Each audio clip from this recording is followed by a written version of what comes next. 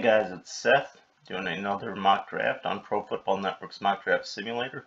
Today, 3 rounds with trades, Dallas Cowboys.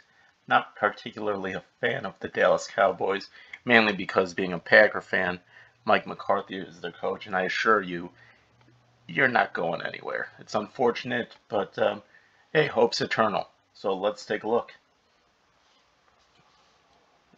So right away, Trevor Lawrence, no question. Zach Wilson, so that means Darnold's not in the Jets plan. And I'm definitely going to field some trades because I like the fit Kyle Pitts for Dallas, but we'll see if it backfires. And I do like this trade right here. A future second and future third. That's a lot to pick. And there goes Kyle Pitts. But we have a very, very good backup plan. Check that out. Recheck that. Patrick Surtain II. Probably the Cowboys' biggest need is cornerback. And Patrick Surtain II, cornerback from Alabama. Big corner, has good technique and skills, but he could really be burned by high-end speed.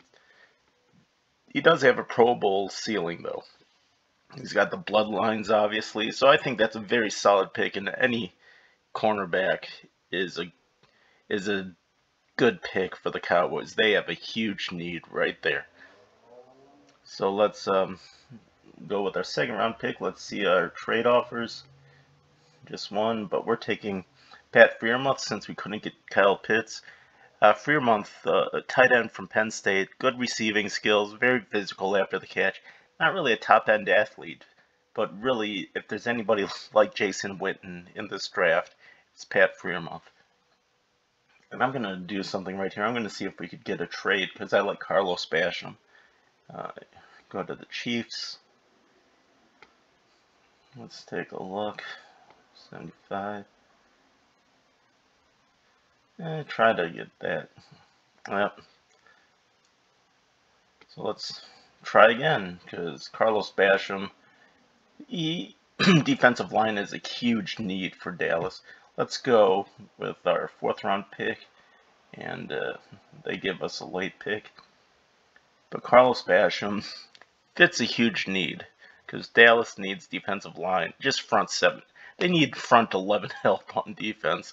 But Basham is a good start. He's a good all-around defensive end, can move inside in sub packages. He's very thickly built, but his technique is inconsistent. Sometimes his pads get high and he can get easily blocked, but Basham really is a prospect who I could see going high 2nd round, late, even maybe late 1st, but so getting him at 63 is a coup. It is an absolute steal. And lastly, let's take a look at our trades. Never trade with the football team. And we'll take Spencer Brown right there. Spencer Brown, offensive tackle, Northern Iowa, mountain of a man, could get on the 2nd level, but he only played right tackle, and he's also prone to holding calls. So Surtain, Freiermuth, Basham, Spencer Brown, plus a 2nd and 3rd in 2022. I think this is a very solid draft for the Cowboys. What do you guys think? Leave a comment and also like, subscribe, and share. You have a great day.